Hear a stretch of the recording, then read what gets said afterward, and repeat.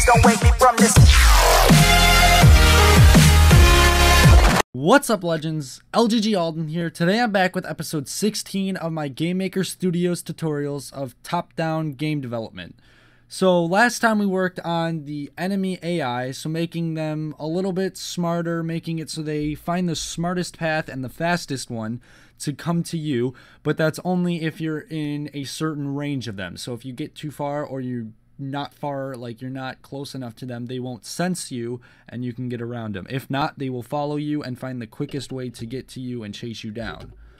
So this time what I want to work on, the first thing is making it so every time you pick up a weapon, it drops the one you were holding before. So if you were to, say you're holding the pistol and then you pick up an assault rifle, it'll drop the pistol. Or if you're holding a shotgun and you go and pick up the laser gun, it'll drop the shotgun and give you the new weapon. So, and then the other thing I want to work on is doors. So making it so there's an object and it'll be open and close, and depending on the positioning and all that. So like if you're right by it and you press a certain key, it'll open or close the door, and then you can block out zombies or whatever with that. So, you know, just that should work fine. So let's see. So we need to go to the objects. So the way to do this is we need to create a script. So we're going to start this off. We'll name it scr drop weapon, and we'll do an if statement. So if, and I believe global dot weapon it's p weapon equals 0 is what we start with. Then what it's going to do is we'll do instance underscore create, and we'll do obj underscore player dot x plus 32. That should be fine. And then obj underscore player dot y plus 32. And then we need to do the object. So the obj underscore pistol, because the first object or weapon is the pistol. And then we need to copy paste this. So we have 6 of it. So 2, 3, 4, 5, 6. Change all of these up by 1 digit. 3, 4, 5. And then we need to change the names of the weapons. So this one is the SMG. This one is the sniper. This one should be the laser gun. Oh shoot, I spelled that wrong. Whoops. And then we have the assault rifle. Okay, there's that. And then the last one is the shotgun. Okay, so that should work fine. Now, it'll create it whenever you pick it up. So the thing is, though, we have to call to the code in each one. So we need to do scr underscore, and then it'll bring it up right there. So call to the code, but it has to be the first line. That's the important thing, because it'll change the weapon, and if you were to call it after it changes the weapon, it wouldn't work, because then it'd drop the weapon that you just picked up. So that's not what you want, so you got to make sure to call it before everything else is ran. That should work fine. We'll have to test it out quickly just to make sure. If it doesn't work, we have to fix something. Shouldn't have any issues with it. At least I hope we won't. Put this back. Sniper. And then do the last one, the SMG. So, and it'll be an overall thing so that it's easier than typing out the code we put in that script everywhere. Instead of having to put it in every single gun, and then every time we change it, having to add a new gun to each of those lists. So it basically just made life simple. That's all it did. Okay, so I have a pistol and I pick up a sniper, drops a pistol. I have a sniper and I pick up a shotgun, drops a sniper. Basically, it just swaps through the weapons. So, you know, I have a laser gun, drops the laser gun, picks up a pistol. So now wait, what happens if I pick up two? Oh, gets rid of one. So yeah, so now it pretty much works good. So now we have it so it drops the weapon and it puts it wherever, like a little bit to the side of you. If it was to put it right at the X and Y of the player, it would cause an error most likely where it would pick up, or it wouldn't let you change weapons because technically you'd be dropping the weapon and re-picking it up. Or it could just cause an infinite weird cycle and crash the game. I don't even want to risk it, so we're just doing it the safe way in general. So the next thing we want to do, though, like I said, is making doors. So we're gonna need some images for this. This can go in walls because it technically is close enough. Let's go create sprite, and we'll do SPR underscore door, and then we'll do vert. So vertical, so up and down. So edit sprite, and then what's the size of the door though? What do we use in the room? I gotta look at this quickly. Oh wait, wrong room. We'll do the size of it to be 64 because each of these are 32. That'll be fine. Edit sprite, new. It'll have to be 64 by 32, so the height is 64. And then we'll just do like a brown color. I don't know what we'll get here.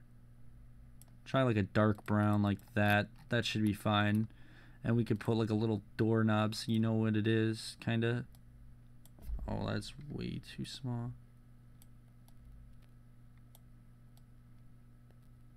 So like that.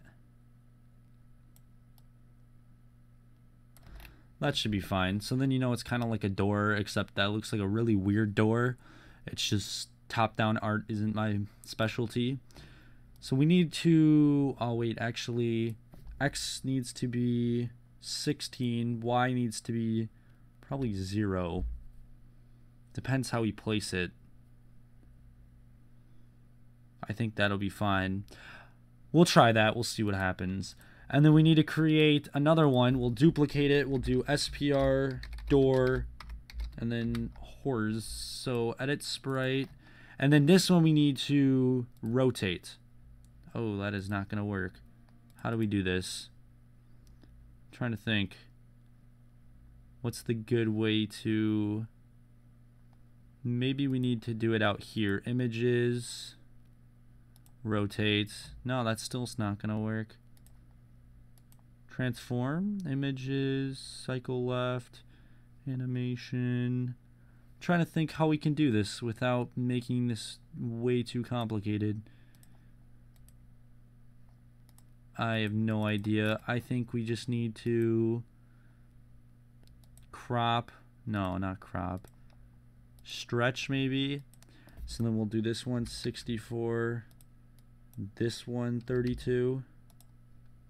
Okay, that looks really weird, but we're okay.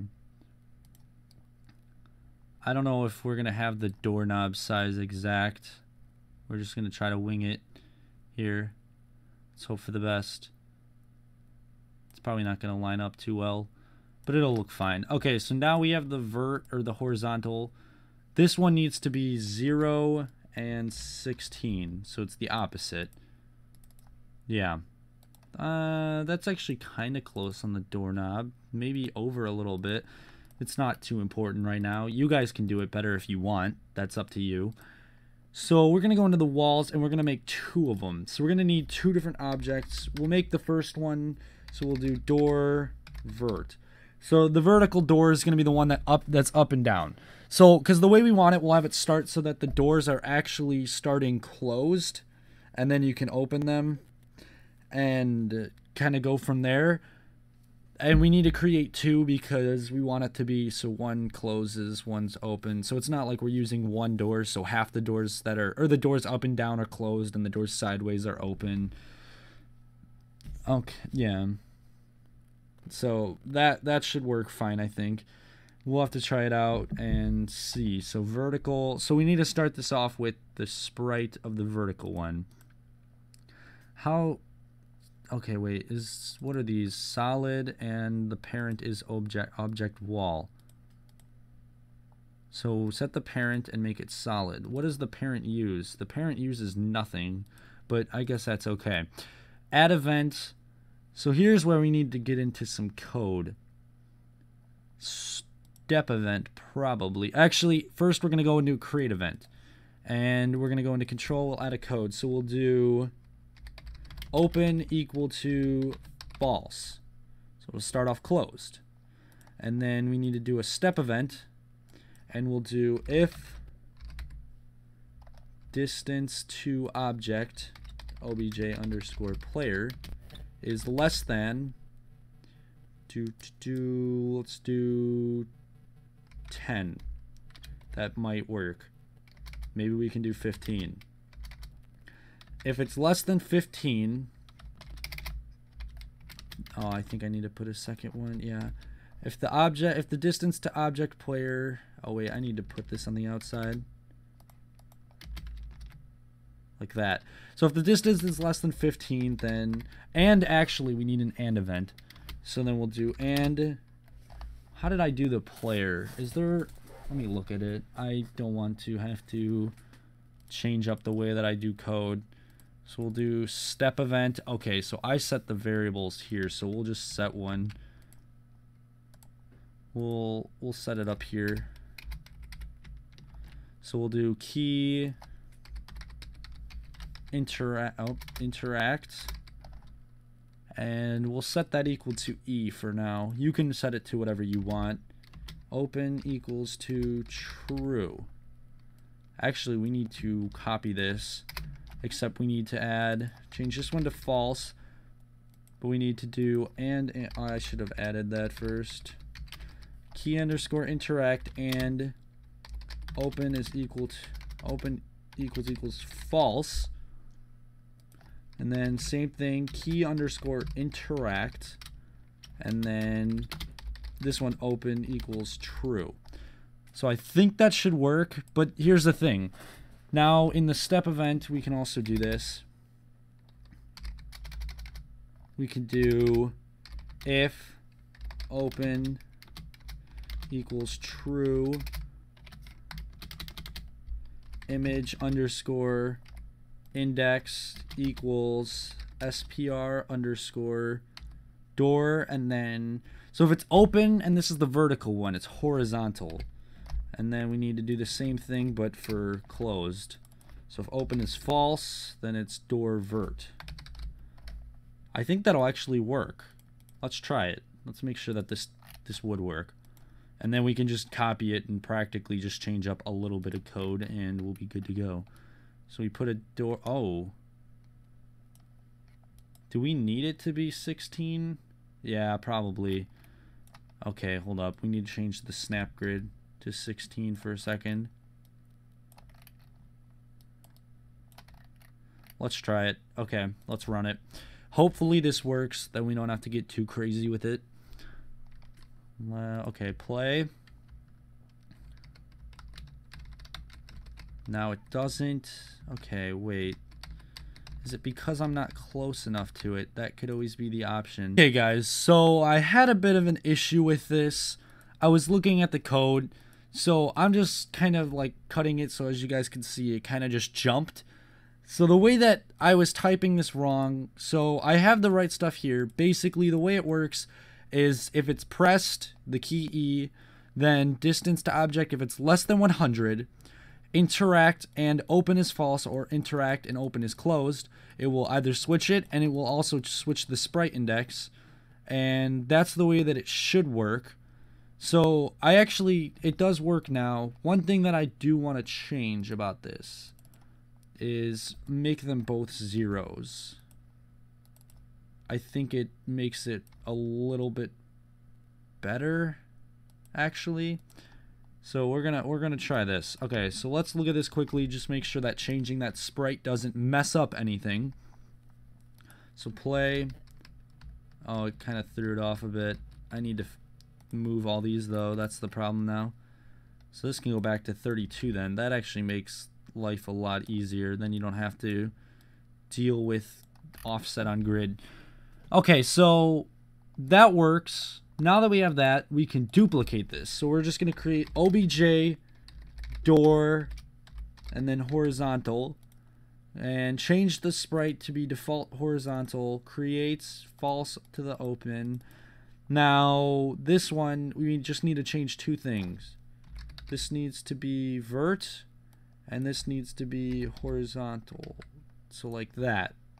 And that should actually work fine. So now we need to go test room and we'll actually add all these doors. So walls, so now we need the horizontal doors.